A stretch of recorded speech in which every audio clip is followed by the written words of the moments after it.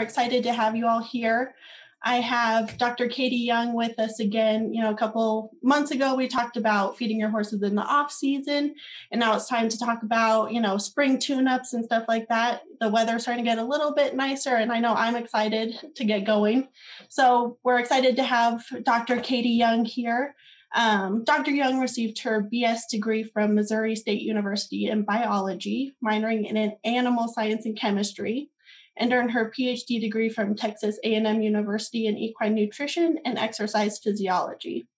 Her graduate research focused on mineral balance in resting and exercising horses, and the effects of fat-added diets on sweat production and electrolyte requirements in working horses. Dr. Young was a member of the TAMU Equine Science faculty for several years during and following her tenure as a graduate student. And since leaving academia, Dr. Young has spent more than 20 years in the equine industry as an equine nutritionist, horse feed program manager, and business consultant for farmland industries, and then as a technical equine nutritionist for Purine Animal Nutrition. She's got extensive experience in horse feed formulation, quality control and production, customer service and communication, sales and sales training, marketing and regulatory and labeling requirements for equine feed. And she was highly involved in every aspect of production, product development and launches, from ideation to formulation and production to packaging, design and marketing, sales training, and distribution. Dr. Young is currently an equine nutritionist working with Kentucky Equine Research and is also providing nutrition consultations to veterinarians and horse owners. Dr. Young's been a professional trainer and riding instructor for more than 40 years and continues to do so in the Kansas City area. She specializes in eventing and hunter jumpers. So with that, I'm super excited to have you with us, Dr. Katie Young.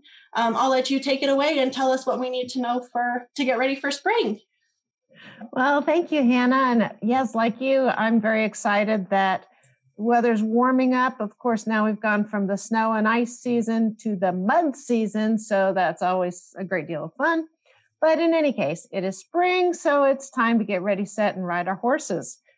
I'm going to go over a lot of different things today, and quite honestly, in putting this presentation together, I started kind of getting off in a ditch and might have gotten a little too far into performance horse metabolism and fuel use, but hopefully y'all will bear with me. And again, just go through a lot of things to think about when it's time to start legging our horses up.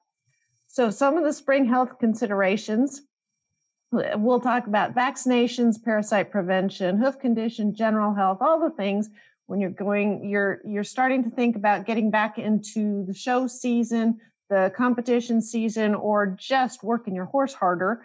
And so a lot of just basics to take care of before we start fitting those horses. So then we'll talk a little bit about conditioning programs and a gradual reintroduction to work.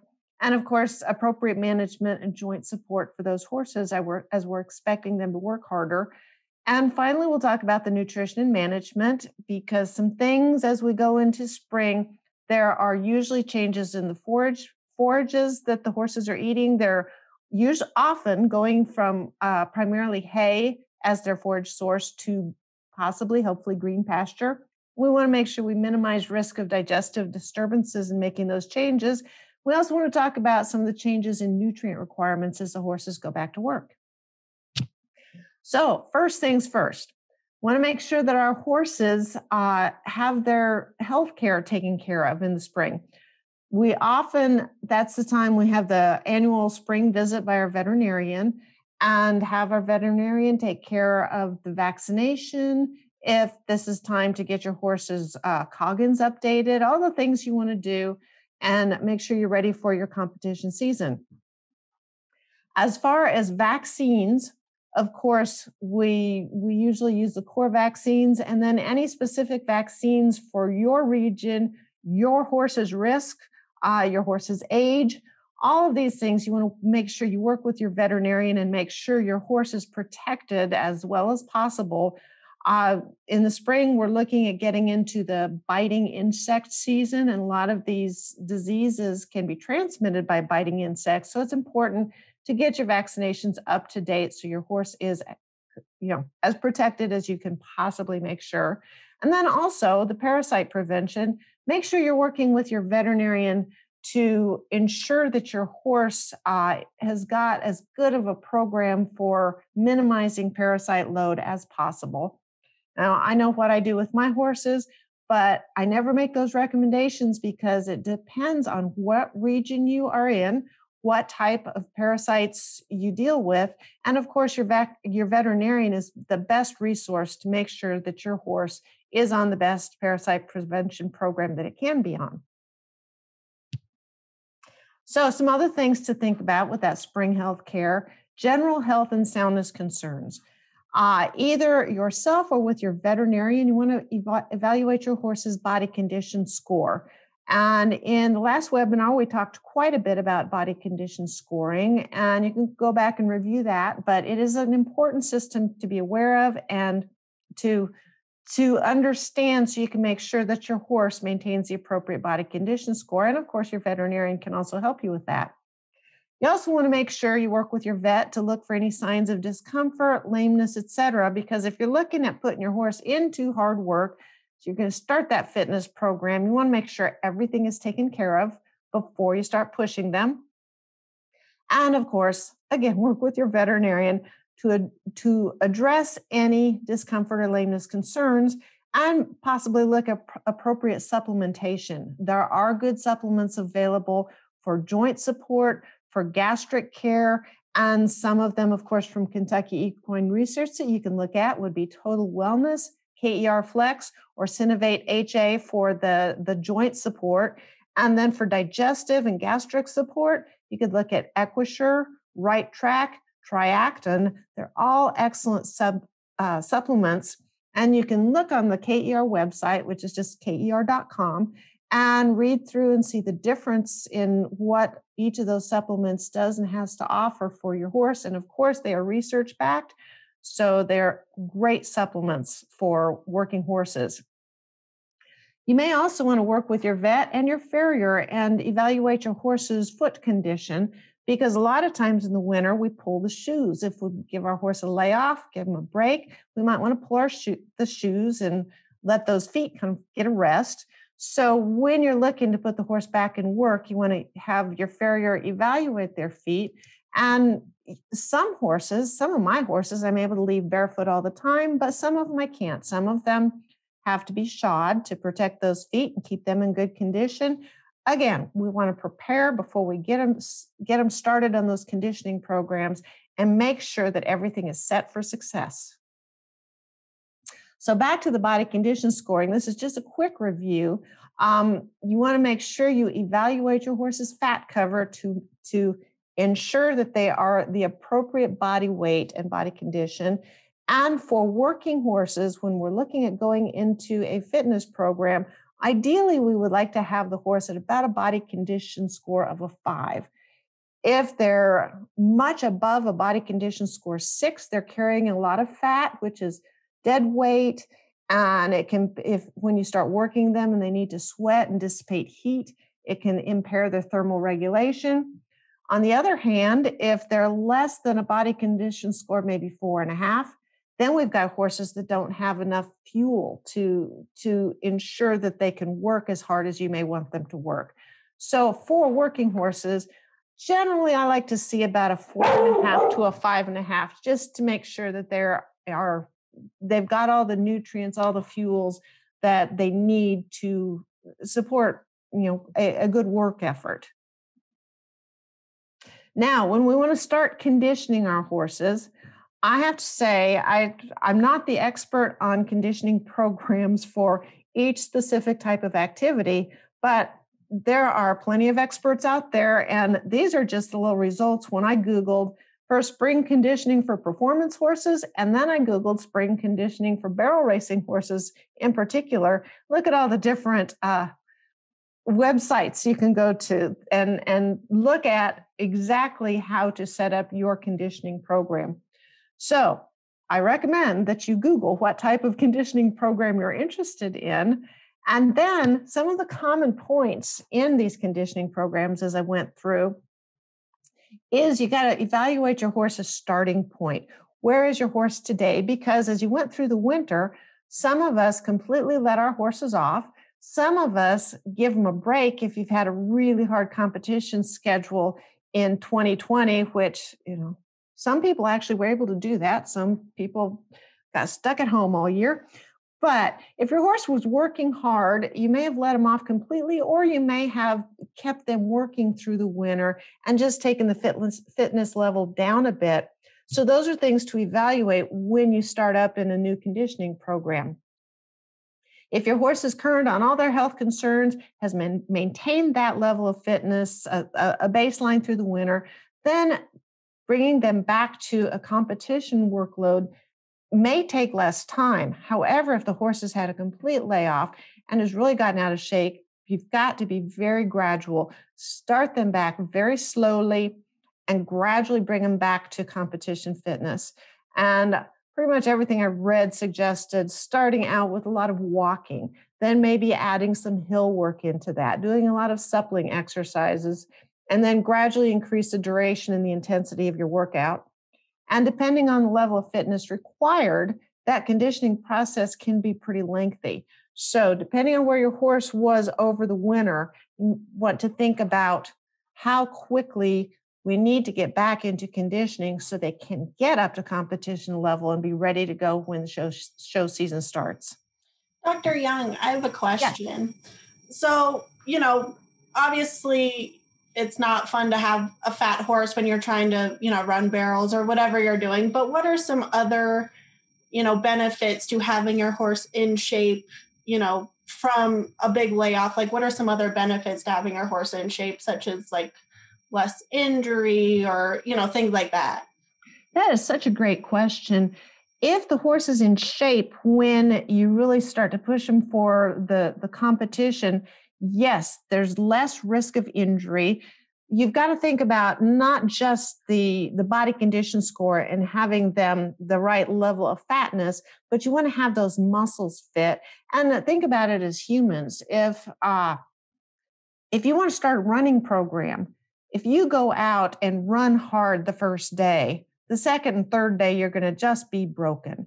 And it can take quite a while. If you do that to your horse, it can take quite a while for the horse to come back from the sore muscles, the possible sore soft tissue, tendon, ligaments, and you can do damage to their feet. There are all sorts of supporting structures that if you push too hard, too fast, the horse is going to break down. And then you've got recovery time, vet bills.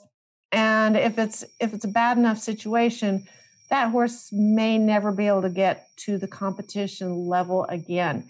So that's one of the reasons we want to go so slowly, so carefully, and just gradually build back that fitness level. And of course, you do want them fit enough that when you go to your competition, you want the horse to be competitive. Mm-hmm. Does that pretty well cover?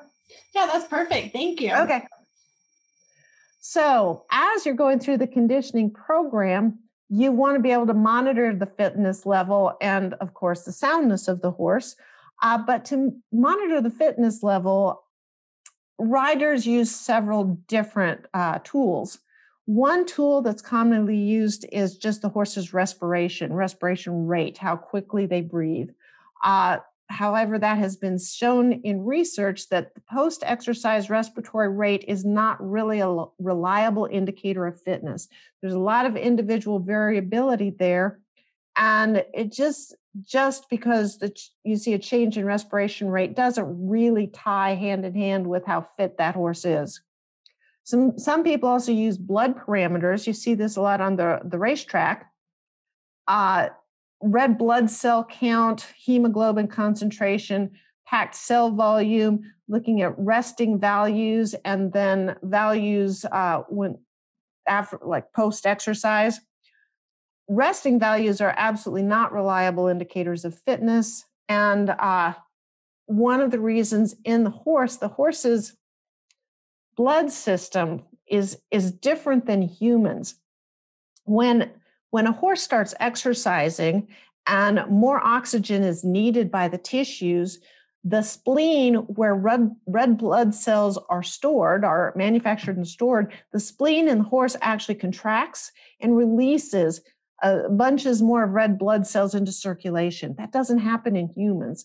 So in a horse, if you start looking at something like the red blood cell count, and the horse starts exercising and gets all the splenic contraction and this big dump of red blood cells, you can see why those blood parameters really may not be something you can use to monitor the horse's fitness. Now, heart rate is probably the best tool that you can use to monitor your horse's fitness level. You can look at the horse's resting heart rate, which in the horse, 28 to 48 beats per minute is the typical normal resting heart rate. And you want to know your horse's resting heart rate as a benchmark for the assessment then of the recovery, heart rate recovery following a work bout. So following exercise, you want to see the horse's heart rate return to the normal resting rate within about 30 minutes. And that gives you an idea of how fit your horse is. If the horse's resting heart rate is slower to return to normal or quicker to return to normal, then that gives you an idea. The faster they return to normal, that means your horse is more fit. And one good tool to use for calculating that or monitoring that would be, of course, an onboard heart rate monitor, so that you can really tell, even as the horse is exercising, you can tell what the horse's heart rate is. And you can also just use a stethoscope and measure the resting heart rate. And then after you ride, you go back and use your stethoscope and measure it again. But again, the heart rate monitor just gives you real-time heart rates.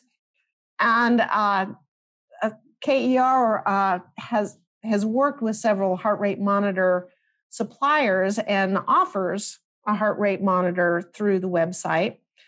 But it's really cool. And then KER has a Clock It app on your phone, so you can actually have our heart rate monitor on your horse and be looking at your phone and say, oh, this is really cool. I'm seeing what my horse's heart rate is doing right this minute.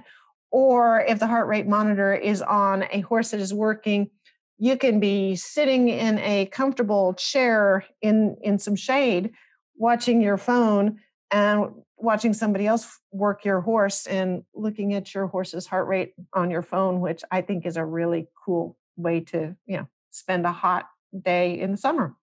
But anyhow, so with a heart rate monitor, you want to keep the work within a horse's aerobic zone, and we'll talk a little bit more about what that aerobic means, but is about 60 to 70% of the maximal heart rate.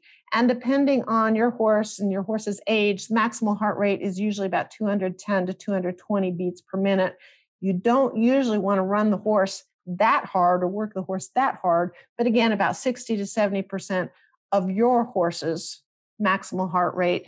And there's a really good article on the KER website called Getting Your Horse in Shape that can help work you through that. And when we're talking about the 60 and 70%, is that like the whole workout basically minus warm up and cool down? Pretty much, depending on what the goal is for your horse. It really depends on what you're conditioning your horse to do. There's going to be a difference. And again, you can go into this as you Google your conditioning programs.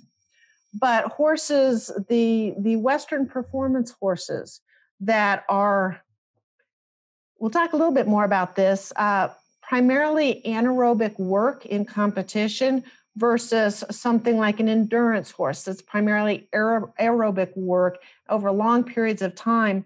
So you really want your conditioning program and where you keep the heart rate in those workouts, you want that to support the competition that your horse is being conditioned for. For instance, I tend to be, when I compete, it's more in eventing and lower level eventing. So when I'm working my horse, I do a lot more long, slow distance work because that's primarily where I'm going to be in competition. But if you're barrel racing, for instance, your horses are sprinting and that's more anaerobic work. So you're going to spend some time, not the whole workout by any means, but you're going to spend some time pushing some on that maximal heart rate because you want the horse conditioned to be able to perform that type of exercise in competition. Gotcha. Perfect. Thank you. So now, as we've kind of figured out what sort of conditioning program you want for your particular horse, you want to look at the changing nutrition needs. So as you go from the layoff in the winter to conditioning, working towards that competition season, of course, as the workload increases, the nutritional needs will change. The horse is going to have higher calorie requirements and then higher nutrient requirements as well, the protein, vitamins, and minerals. And you're also looking at that big possible change in forage. Green pasture, turning horses out on green pasture can present challenges. I'm sure we've all heard of grass founder or pasture founder. So talk a little bit about that because we want to minimize any risk of causing laminitis in our horses or colic in our horses. But before that, we want to make sure, too, we determine what feeding program will be appropriate to support adequate body weight and condition as that workload, the fitness level, and the stress increases on our horses. So this is a slide I used before when we went from competition season into the winter. But now that we're going from the winter back into spring and working, the slide is just reversed. So if our horse has been laid off and been a maintenance horse, think about an 1,100-pound maintenance horse that's just hanging out doing nothing for a living. Calorie requirements are 1665 kilocalories per day, and then 630 grams of crude protein, 27 grams of lysine, 20 grams of calcium, 14 grams of phosphorus per day. And then you take that same 1,100-pound horse moving from maintenance into a moderate workload, and the calorie requirement has gone all the way up to 2330 kilocalories per day. The protein, lysine, calcium, and phosphorus requirements also increase, usually not as drastically, though, as the calorie requirement does. So the first thing we do is then make sure we feed to meet those calorie requirements. So we adjust the feed intake to make sure we're meeting all the nutrient requirements. And as the horse goes to work, usually we increase the size of the grain meals, or we can change to a more nutrient-dense feed, a higher calorie feed, higher protein, other vitamins and minerals. And of course, we'll adjust the forage intake as needed, but we got to be aware of those risks associated with changing from the dry forage, primarily hay, to green pasture as we go from the winter to the spring. So we all do know that lush green pasture can be risky for horses, but a lot of times people don't really understand why exactly. So why does fresh grass cause laminitis in horses? And when I say laminitis, it can also cause colic in horses. We've got to understand plants. So plants, grasses, whatever type of forage your horse is grazing on, plants use sunlight, water, and carbon dioxide to synthesize sugars. If you think back to maybe junior high biology, you were probably taught this, photosynthesis. So the plants spend all day in the sunshine synthesizing sugars, and then they grow at night. And so during the night, the sugars are what the plants use to fuel their growth. Now, when we get into problem, is that growth is more temperature sensitive than photosynthesis. So during the times when it's warm, sunny days and chilly nights, the plants photosynthesize all day, make all their sugars, and at night it might be too cold for the plant to use the sugar to grow. So instead of growing and using up their sugars, they store the sugars, and then the next day may be sunny and warm again. And so it makes more sugars and more sugars. And then if it's cold at night, it's going to store more sugars and store and store and store. And the sugars are stored as starch in some plants and as fructans in other plants. And the warm season grasses mostly store starch, which they don't store as many sugars as starch. But the cool season grass that can store their sugars as fructans, they can store a lot of sugars. There can be a lot of fructans in these cool season grasses. The problem then, especially with the fructans, is when a horse then goes out and grazes on these grasses and plants that have very high levels of the soluble carbs or the fructans, you can get, especially the fructans, those fructans can travel into the horse's hindgut with the microbes. And I'm sure y'all have heard of a grain overload causing colic and possibly laminitis. It can be a very similar thing with these fructans. The fructans are not digested and the sugars absorbed in the horse's upper gut. They travel onto the hindgut and it can wreak havoc with those microbes. And then that is how we can get colic and possibly laminitis with the fructan or even the starch overload with fresh green grass. So some of the other things that also can affect the starch and fructan load of the plants is when they're stressed, the duration and intensity of sunlight, the salinity or salt content of the soil, and the overall health of the plant, because there are times we think that the pasture should be really safe for the horses as far as starches and sugars, but in reality, the plants are stressed and they are storing the sugars and not being able to grow. So we just have to be aware of that when we put our horses out on pasture. So how do we minimize the risk of laminitis and colic in our horses when they go out onto fresh green pasture? Well, first off, if the horses are out on pasture year round, Mother Nature does a pretty good job of gradually changing the pasture so the horse's gut has a chance to gradually adjust to the difference in the dry winter pasture versus the incoming green grass. Problems most likely occur when fresh forage is introduced abruptly. In a lot of situations, the horses have been in stalls, turned out, and on hay all winter. And then when the spring grass starts coming up, you want to keep the horses in and let the grass grow and get really solid before you let the horses go out and kind of destroy the pastures. And those are the times you really have to be careful. So if the grass is already lush and horses are now getting turned out for the first time, be very careful how you do that.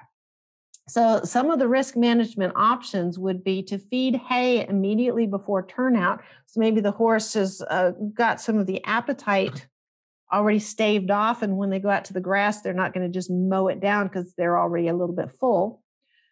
When you first start turning them out, it's good to restrict the grazing time. One suggested schedule is when you first turn them out on green grass, 30 minutes at a time, once or twice a day, just put the horses out, let them go for about 30 minutes, bring them back in, and then each day increase that time by 5 to 10 minutes until once the horse is out, they're grazing 4 to 6 hours at a stretch, then they're adjusted to the green grass. For very, very risk-sensitive horses, the best time for grazing is when the plants are lowest in their sugars, starch, fructans, which would be when they've already had a chance in the night to grow as much as they're really going to grow, use up their sugars. And so that's about 3 a.m. till 10 a.m. So the safest time as far as sugars and starch would be, when we're in sound sleep. Get up and go turn your horses out at 3 a.m. But that's something when you're first starting to get them used to the pasture again, maybe just grazing first thing in the morning. And then, of course, some of these horses, a grazing muzzle is really important to minimize their grazing intake at all times if they're really sensitive to soluble carbohydrates. And then one last tip, hindgut acidosis, all this with the sugar, the starch fructans into the hindgut, that can cause hindgut acidosis or a higher acid level in the horse's hindgut. And you can see on this chart, it just shows how the acid content of the hindgut when the horses are first put out on green pasture. And the bottom line on the graph shows that the supplement EquiSure from KER really helps buffer that acid and stabilize the hindgut to help reduce the risk of acidosis. So EquiSure may be a really good tool to use when you're starting to turn your horses out in pasture, or anytime when the horses are going back and forth. It's an excellent hindgut stability supplement to use for your horses. So, primary dietary goals for fitting your horse, getting your horse ready for competition, and then competing your horse. We want to provide calories and nutrients to maintain condition and replenish the energy reserves in the muscles. The horses always use fuel that's stored in their muscle. So one of the big roles of the feed program for competition horses is to provide substrate to replenish those energy stores. We also want to support tissue growth, adaptation, and repair as the horse is being conditioned and through the work of competition. We also want to optimize the fuel use during exercise. And of course, as always, when we're feeding horses, we want to use sound feeding management, support the healthy GI tract, and minimize risks of digestive disturbances. So first, we're going to talk about calories. And quite honestly, in this presentation, I'm going to focus more on calories or energy than on the other nutrients, because for working horses, the nutrient requirement that can be the hardest to actually meet and meet safely is their calorie requirement, because a very hard working horse can require up to twice or sometimes even more than twice the calories of a horse at maintenance. We've got to be sure that we get those calories into those horses to make sure they have all the fuel they need, as well as the calories to support normal maintenance activities. So first, calories equal energy or fuel. Calorie is actually the unit of measurement for energy. So when people talk about energy as far as nutrition, we're not necessarily talking about your horse being hot or high. We're just talking about the horse getting adequate calories. And the best tool to measure if your horse is getting adequate calories to support maintenance as well as workload is, again, body condition scoring. If the horse is getting too many calories, they're going to get fat. If the horse is not getting enough calories, they're going to be too thin. So I love body condition scoring because it's just really not rocket science, and it's pretty darn easy to figure out if your horse is getting the right number of calories. There are 3 sources of energy for horses. And remember, energy is calories. So the calories are coming from 3 nutrients. They're coming from carbohydrates, which are carbohydrates include the structural carbs or fibers, and also the non-structural carbs, which would be the starch and sugars. Calories also come from fats, and calories can come from protein. I'm not going to spend any time talking about protein as a calorie source, because protein is a very inefficient calorie source. We want protein to be used. Dietary protein should be supplying the amino acids for muscles, for blood, for bone, for growth, for work. We don't want protein to be supplying calories. And actually, the process of converting protein to calories requires even more calories. So it's very inefficient. We want to provide calories as carbohydrates and fats to meet those horses' caloric needs. Therefore, to meet the calorie requirements and to provide the right type of fuel for your horse's workload, we need to understand the 2 classifications of exercise, because the 2 types of exercise utilize different fuel sources. So there is aerobic exercise and anaerobic exercise. Aerobic exercise is basically long, slow distance work.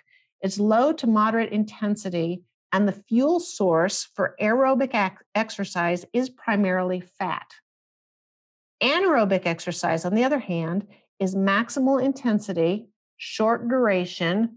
I think of it as kind of short blasts of power and or speed.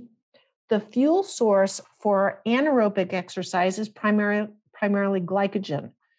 And glycogen, which I haven't mentioned before, but glycogen is a polysaccharide. It's made of glucose or sugar molecules, and that is a polysaccharide that is stored in the muscle and used as fuel. Now, the sugars to build glycogen come from the dietary non-structural carbohydrates, or the starches and sugars in your horse's diet. So these days, a lot of people are very scared of starches and sugars in their horse's diet. You read and you see all the things about how NSC or soluble carbs or starch and sugar are just evil and bad for horses. But in reality, they're essential for horses, especially horses that are working anaerobically. They need the starch and sugar in their diet to make sure that they have adequate substrate to rebuild that glycogen when your horse uses the glycogen for the anaerobic activity. So fuel use during exercise, the work duration and intensity dictate the type of fuel that's primarily used for that workout. In aerobic metabolism, the process of metabolism is slower for aerobic versus anaerobic. It's a slower process, but it's very efficient. When the horse is burning fat for aerobic metabolism, or when the horse is burning a soluble carb, such as glycogen, aerobically, it's very efficient. The fuels, again, for the aerobic metabolism is primarily fat, and then also glycogen and possibly glucose. And the activities that are primarily aerobic would be walking, a jog or a trot, and then lope or a canter. So again, low to moderate activity, but this activity can go on for a very, very long time. On the other hand, anaerobic metabolism is a very fast process, but it's also very inefficient, and the horse can run out of fuel. So the fuel for anaerobic metabolism would be glycogen and glucose. And there's a limited amount of glycogen stored in the muscles. So again, your horse, if you're pushing them in anaerobic metabolism for a very long time, they're flat going to run out of fuel and they're just not going to be able to go anymore. And in that sort of situation, you could even run into problems with their muscles tying up just because they're running out of fuel. That the exercises that would be considered anaerobic then would be sprints, the Western performance events such as barrel racing, roping, etc. Show jumping is an anaerobic activity. Again, short blasts of power and speed tend to be anaerobically fueled. After saying all these things, I also want to point out, though, that in any activity, it's never completely one fuel source or the other fuel source. All fuel sources are pulled on to some extent. So if you look at the endurance horse, you're looking at primarily fat as a fuel when that fat is available. But there is still, as you see on the red part of the bar, there's still a substantial amount of glycogen that is being burned during the endurance event. For a racehorse, it's much more glycogen because it's much more of an anaerobic activity, but there is still some aerobic metabolism going on. But you can see the yellow, the fat fuel, is a much lower percentage of the total fuel used. And in a Western performance horse, it's almost all glycogen and just a very small amount of fat. But as you can see, again, it's never all one or another. I will point out with even the Western performance horses, when you are barrel racing, you're not running your horse hard all the time. There is also a lot of loping, there's a lot of conditioning, so there's a lot of aerobic activity going on as well. So even though the horse is a Western performance type of horse, you still have to feed them to supply fuel for all of the different types of workloads that you're expecting the horse to exhibit. And along those lines, Dr. Young, you would probably change what you're feeding or the amounts of what you're feeding based on, if you're working or maybe if you're at like a weekend competition where they're, running 2 or 3 times in a weekend. Would you say you would probably change it up? You may, but then again, you also want to be careful you don't make big changes to your horse's diet. So the trick is to find the total ration that will supply fuel and fit your horse for all the different activities. I'll talk a little bit more about that in a moment. But one of the big things, though, is if you're feeding the horse for a high level of activity and then for one reason or another they take a break, that's when you want to be sure that you cut back on what they're feeding. Back years and years ago, tying up was actually called Monday morning disease, because you had horses, and these were working horses, when horses were used for plowing and working, they were our primary. We didn't have cars, so our horses were our work animals, and that's when you saw the Monday morning disease, because they would work hard all week, and then they may not be working over the weekend, and their feed they were fed as if they were still working, and then they were getting large. And of course, at that time, they were primarily being fed straight grains. And so grains have a whole lot of sugar and starch, especially starch. And so over the weekend, they were getting a lot of starch in their diet. They were not working and using that fuel. So on Monday, they'd come back to work and they'd tie up. So again, when the horse is not working, you want to address their diet, even if it's for a short term, maybe not take the feed completely away, but maybe back off on the feed. If the horse is hurt and laid up, that may be a time you want to back off on the feed and reevaluate their diet. But we want to figure out a good diet that will maintain the horse and provide the fuel throughout all the different types of activities. Perfect. It sounds like a balancing act for sure, to make sure that you can get all the right stuff for what you're doing. It absolutely is. And then as we go along, for those of you that are watching, if you have questions or, want clarification on something, feel free to comment as we're going along, and we'll make sure that we get you, taken care of and answer your questions. Absolutely. Okay, so looking at the different types of diets, the different type of ingredients that supply these fuels, first we want to talk about carbohydrates. So carbs as fuels. As I mentioned before, two types of carbohydrates. We have the non-structural carbohydrates, which are the starches and sugars, and then we have the structural or fiber carbs. So first, the non-structural carbs. The primary dietary source of non-structural carbs is grains. The typical grains, corn, oats. We see a lot of wheat byproducts in horse feeds, sometimes milo, sometimes barley, but those grains contain fairly large amounts of starch. Corn is about 70% starch, oats about 50% starch, barley is kind of right in the middle between corn and oats. You always have to remember that the starch and sugars are what are primarily providing glucose for immediate fuel, and also that glucose is a substrate for glycogen synthesis. And if you're not aware, glucose is just a simple sugar there are a lot of different sugars, but glucose is the primary dietary sugar that is used in the body.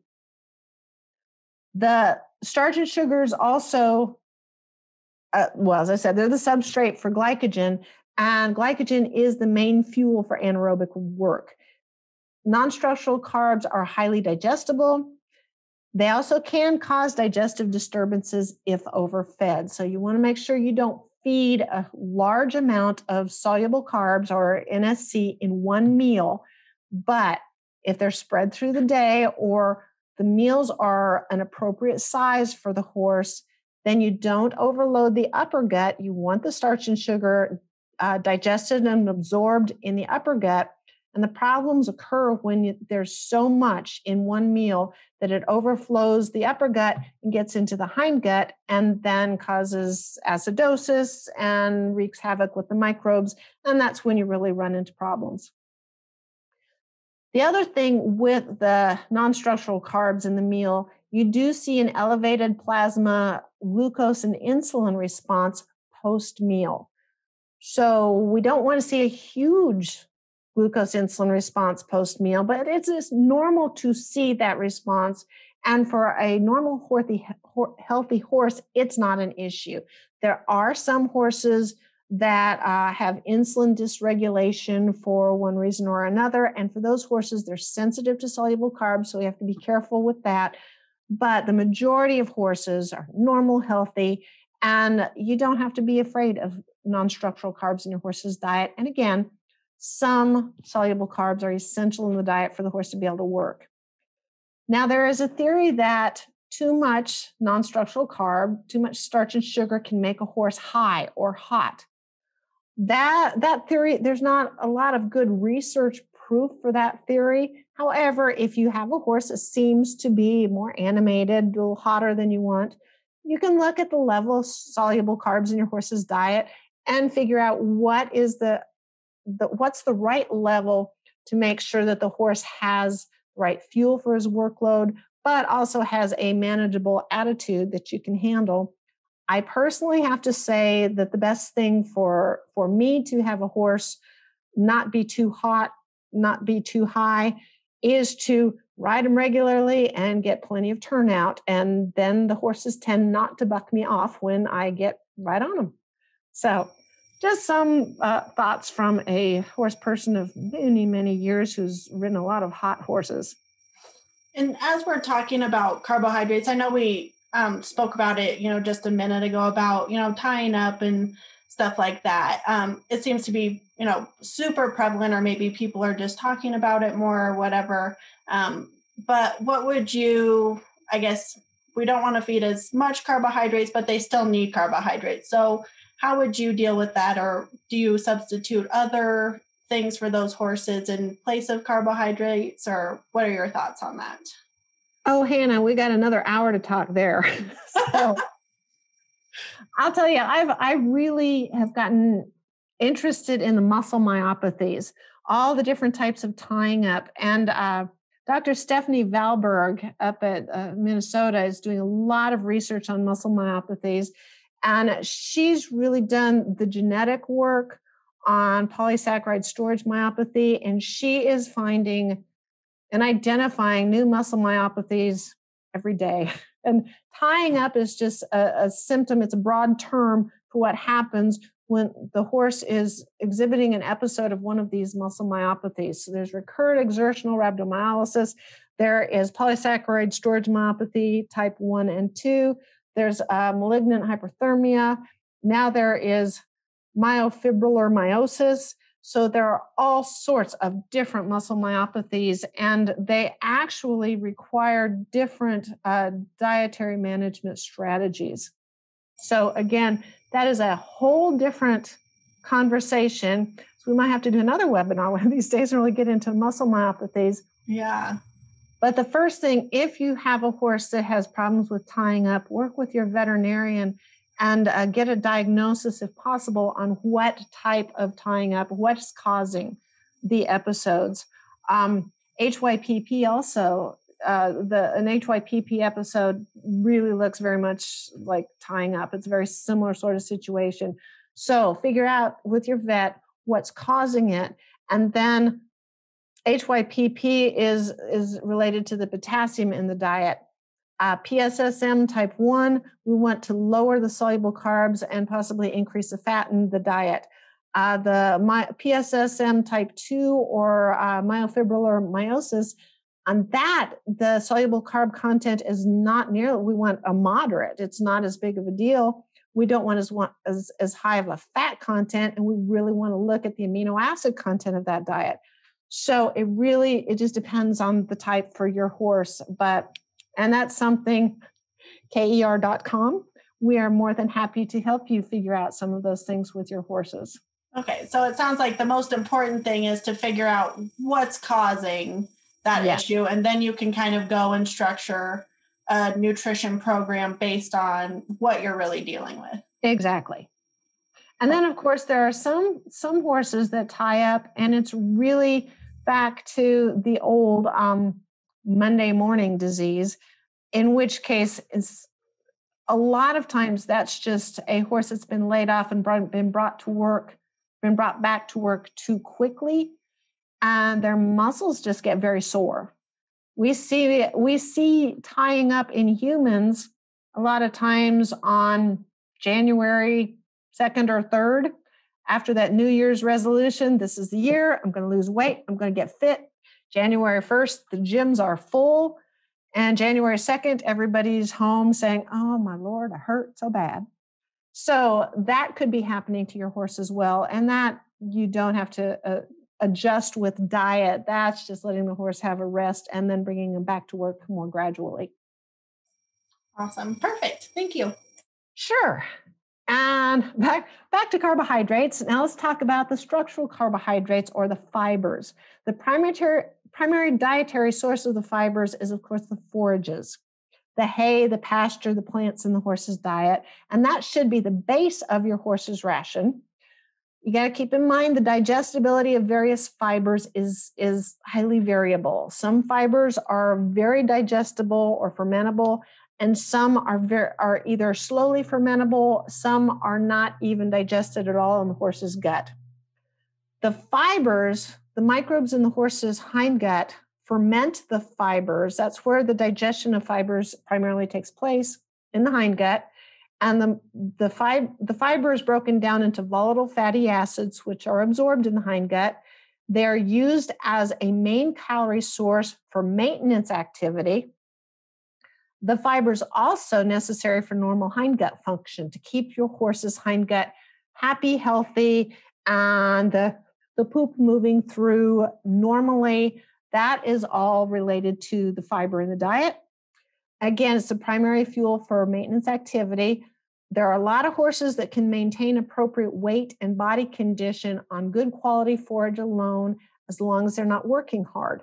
Because the calories from the volatile fatty acids, or VFAs, the horse can't get enough calories or fuel from VFAs to support maximal workloads.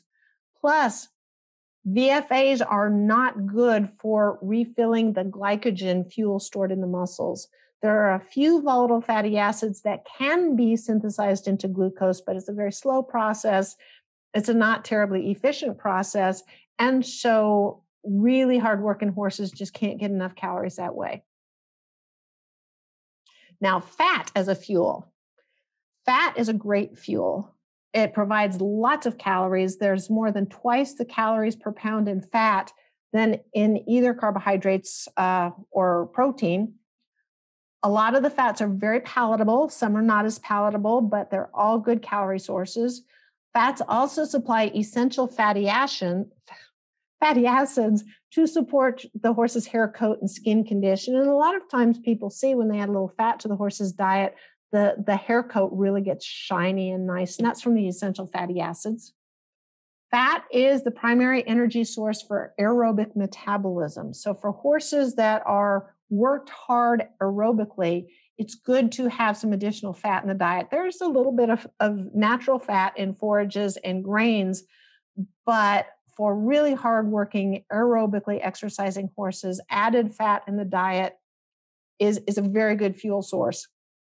When you do add fat to the diet, it does take some time for the body to efficiently learn to use that dietary fat as a fuel source.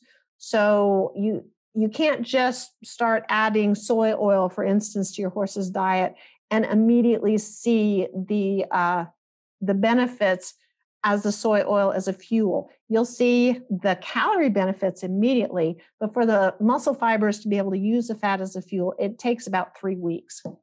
Some of the benefits you will see, though, with fat as a fuel, the horse can exhibit increased stamina.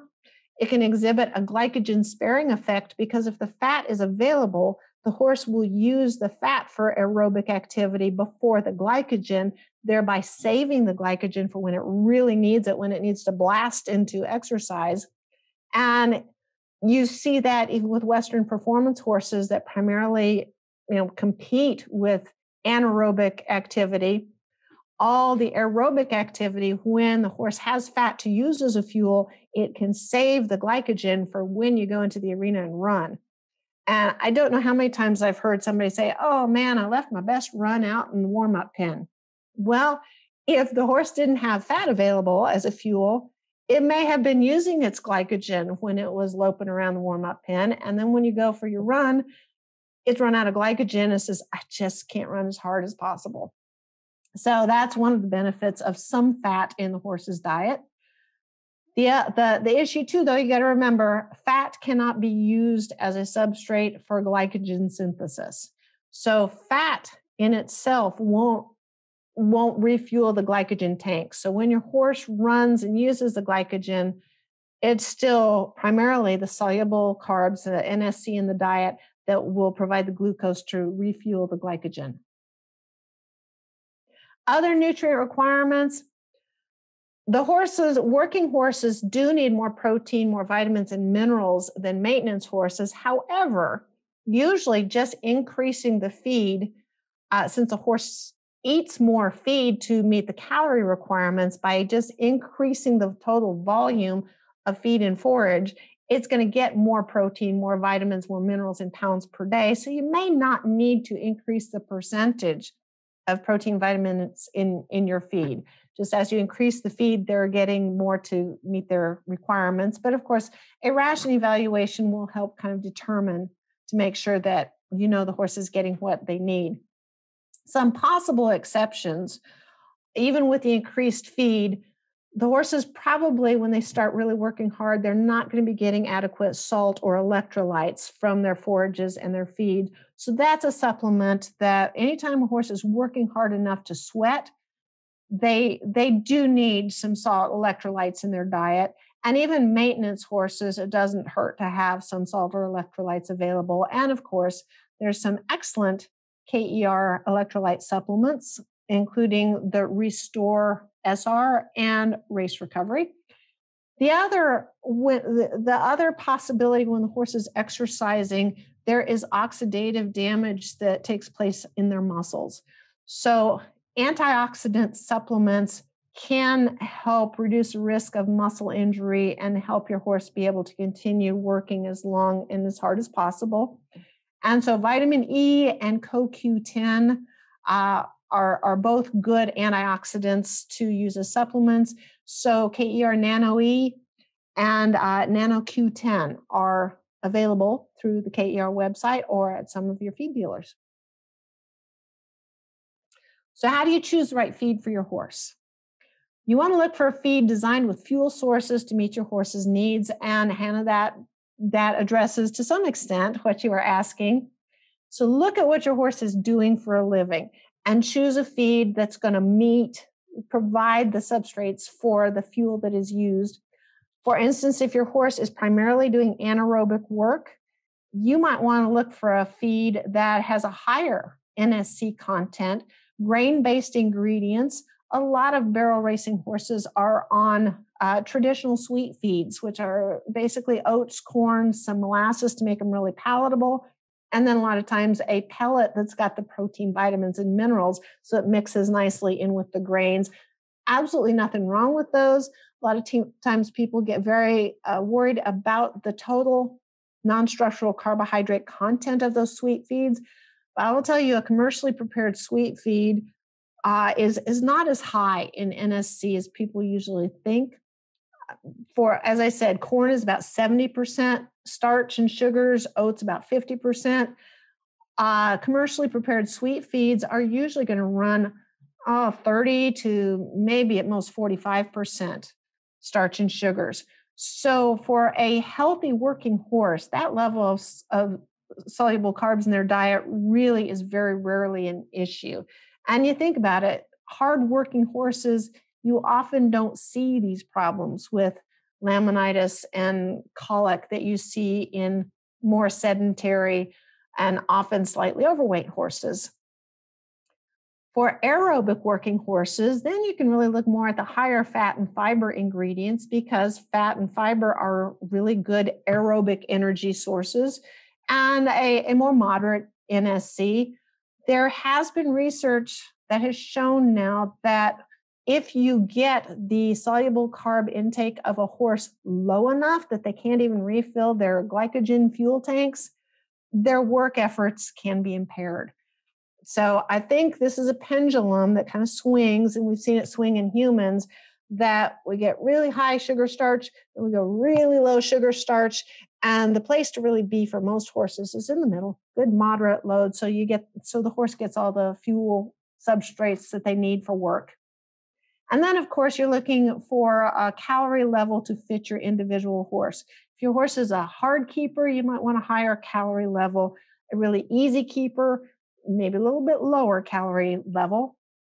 And as work and fitness level increase, you're going to look at increasing the amount of the daily ration to meet the calorie and other nutrient requirements, possibly choosing a higher calorie dense feed, and make sure your forage is good to excellent quality, because the higher the quality of the forage, the more calories and other nutrients that forage provides for your horse. Now, what happens if your horse is a really easy keeper?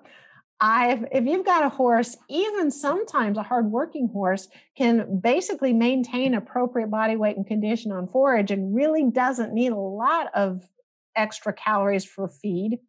Now, if your horse is a really hardworking horse, they're going to need some more calories. But if it's a moderate working horse, I got to say, a little halflinger in this picture, even at moderate work, this little dude didn't need. He's as fat as he is, just on a round bale, and he was wearing a grazing muzzle with a round bale, and he is still that fat, and he was in regular work.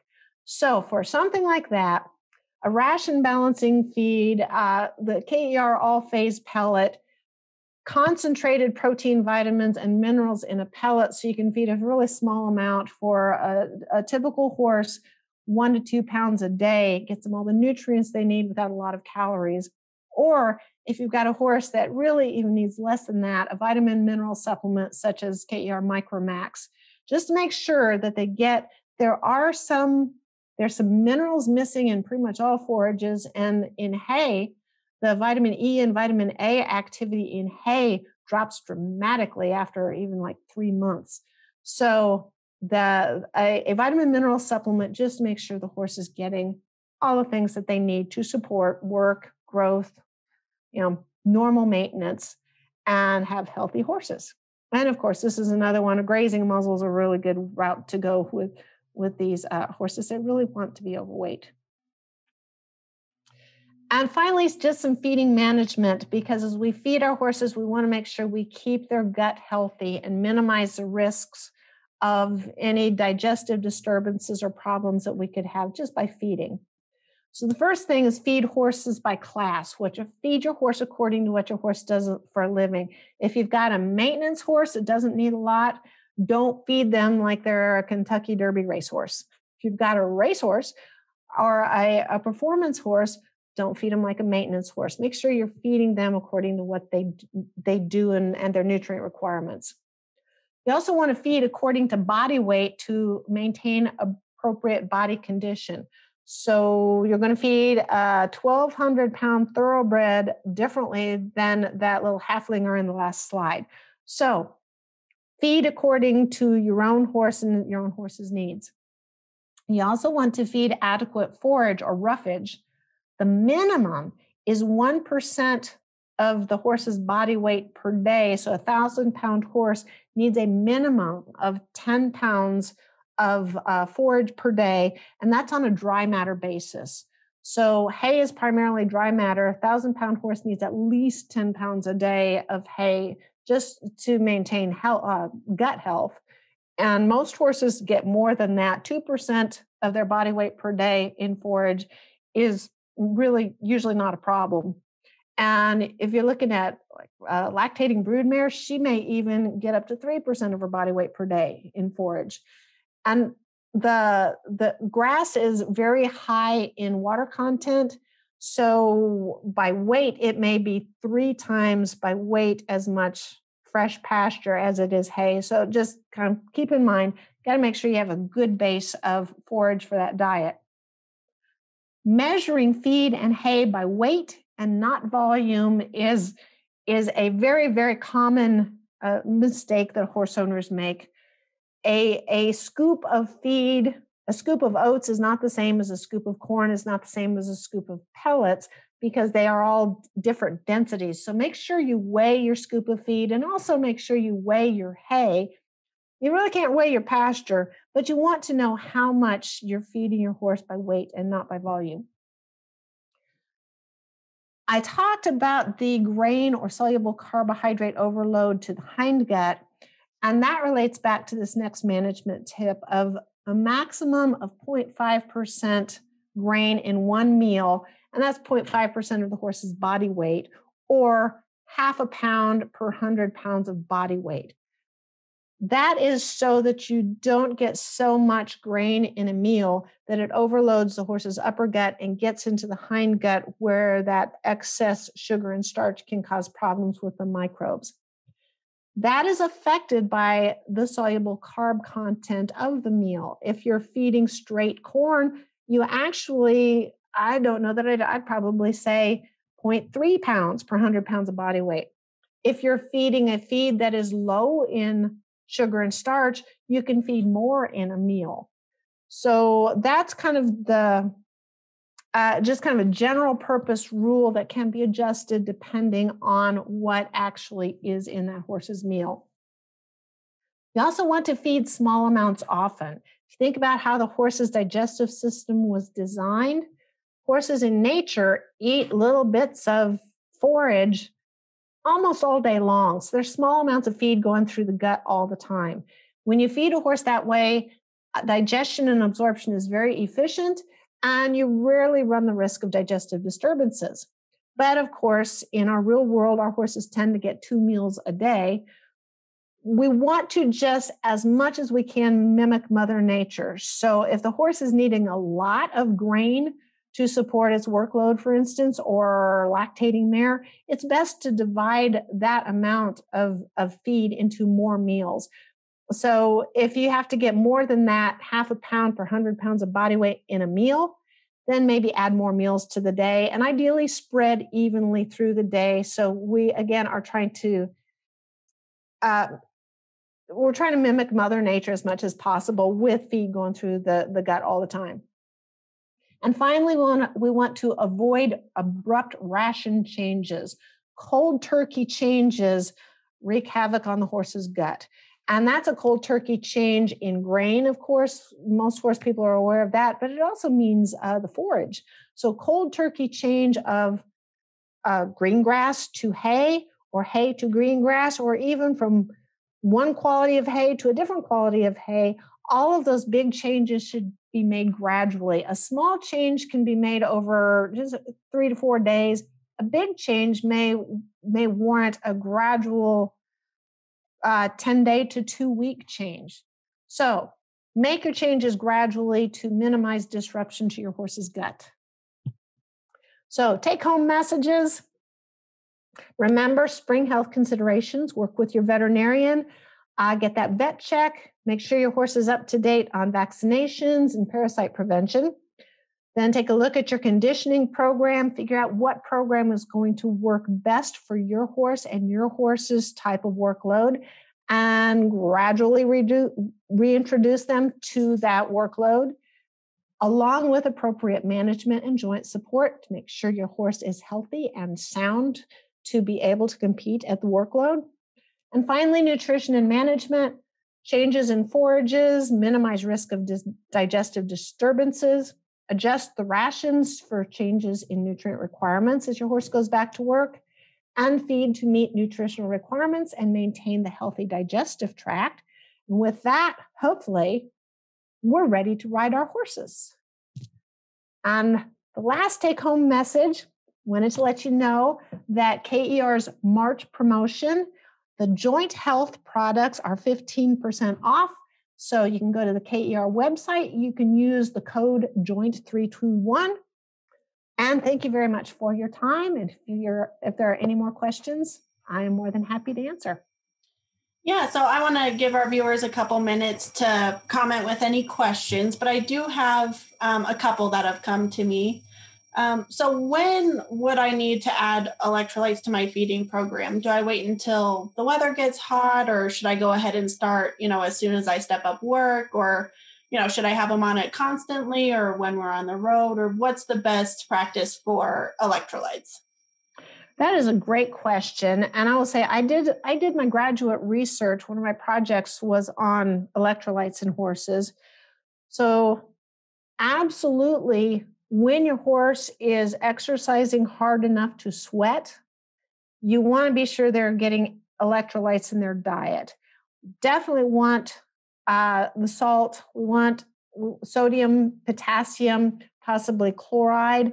when you're competing, a good electrolyte supplement, you want to start them as you're increasing that workload, that as you're conditioning them, you want to get them so that by the time they're up to their optimal fitness, at that point they should pretty well be on an electrolyte supplement, or at least you want to have free choice salt available. And quite honestly, I would have free choice salt available even for all horses, even when they're just out at maintenance. In my research, the horses that were at maintenance were in electrolyte balance. The sodium, potassium, and chloride in their diets were in balance without any additional salt. But I have got to say, I was in South Central Texas at Texas A&M, and the water available to drink in Bryan College Station, Texas, I actually researched this, and if you got no other sodium in your diet but drank tap water, you had too much sodium in your diet. So I can't say that that is the case in the rest of the country. And there are many places that sodium content, for instance, in forages is highly variable. So having salt available, free choice to your horses, is very rarely a problem. If you have a horse that stands there and eats the salt block, that's called psychogenic salt consumption disorder. And in that case, I would not have free choice salt, but I might add some salt to their feed to make sure that they are getting the feed. There are some good articles on proper use of electrolytes and when to bring them into the diet and how to manage them in the diet. But again, for hardworking, sweating horses, electrolytes in the diet is a very, very important thing. Okay, awesome. And then someone else had a question that says, my horse has a hay belly and needs to lose some weight coming out of winter, of course. And I noticed that if I limit his feed too much, he loses energy to run. So how can we work on, bringing his body condition score down while still giving him enough energy to work and compete? That is another great question. First, I want to address the hay belly because the hay belly is not showing the horse is fat. Now, that's not to say that your horse with a hay belly is not fat. It's just that there are horses that have a body condition score of less than 5, but still have a big hay belly or a big grass belly, or sometimes a mare, a big pregnancy belly.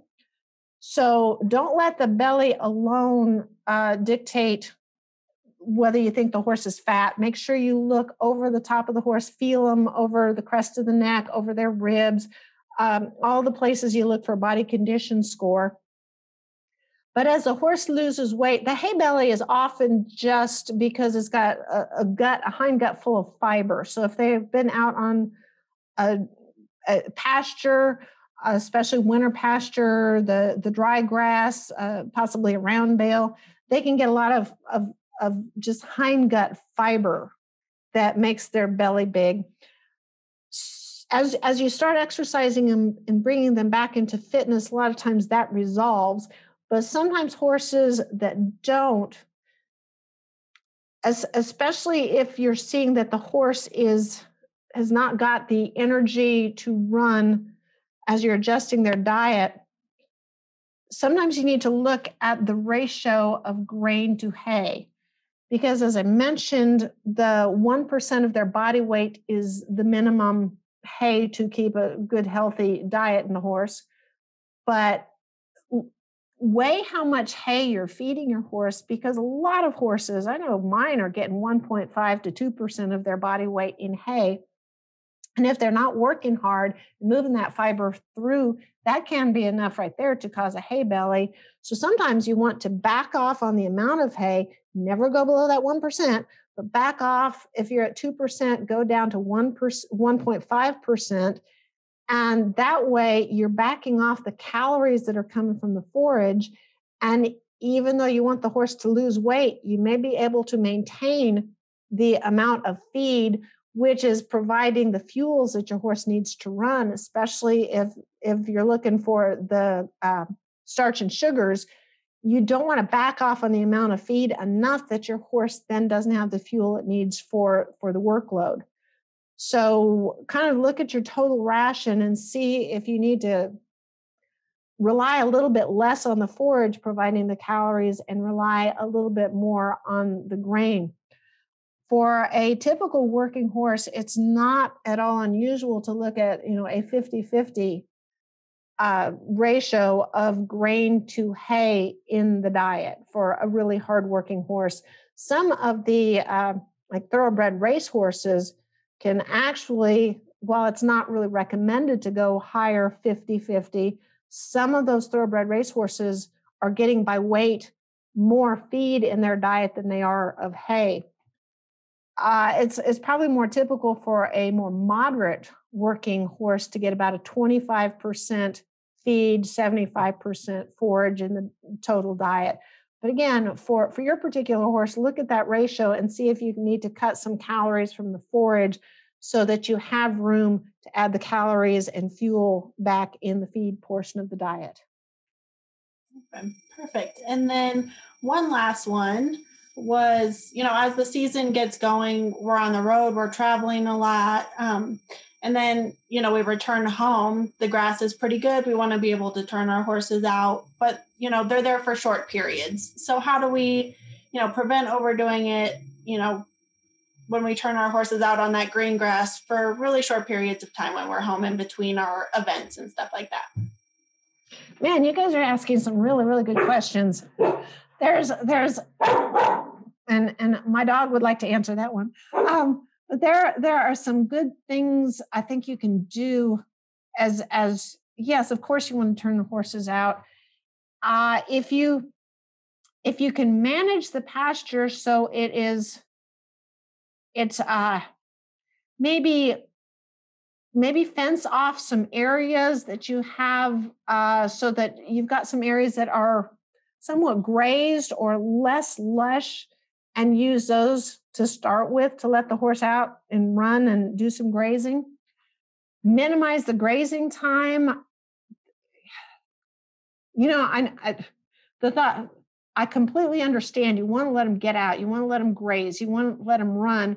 But there's also been research that horses that are their pasture time is minimized. The horses that don't get out on pasture all the time, you turn them out and they put their heads down and mow. And they saw in research that some of these horses, in 4 hours, they can mow enough grass to meet half of their daily calorie requirements. And those are the situations that you're really running, running into risks of colic, possibly laminitis. So if that's what your horses are doing, maybe some have a dry lot available. Again, it depends on the horse. All these feeding management suggestions, I will say 9 times out of 10, you can break the rules and get away with them, but that 10th time is going to be devastating. And of course, it's going to be your best horse. Perhaps a grazing muzzle. If you've got the place, you've got structure so you can turn them out, bring them back in for a while, turn them out, bring them back in. I don't know if any of that is feasible, but I got to say, just be aware and try to minimize the risk as best you can. I know that's not a great answer. I would also say make sure that you do feed them, give them some hay, give them their feed before you turn them out. So at least there's something in their belly and they're not just going out really hungry and munching down and going to town on the pasture. Hopefully that will help you some. Perfect. Well, I don't see any other questions at this moment. If we missed anyone or you find that you've got questions a little bit later, you can always message, the WPRA page or the Kentucky Equine Research page, and I'm sure we'll get answers for you. There's also a lot of really great information on KER's website, KER.com. And things like that. And we will be posting this video again on our page and Kentucky Equine Research's page. So you can always come back and look at these slides again and find all that information because there was a lot of really, really good information. I think that covers it for today. Do you have anything else you want to add, Dr. Young? Enjoy the spring. Go ride your horses. All righty. Well, thank you so much for joining us, and we'll see you next time. All right. Thank you, guys.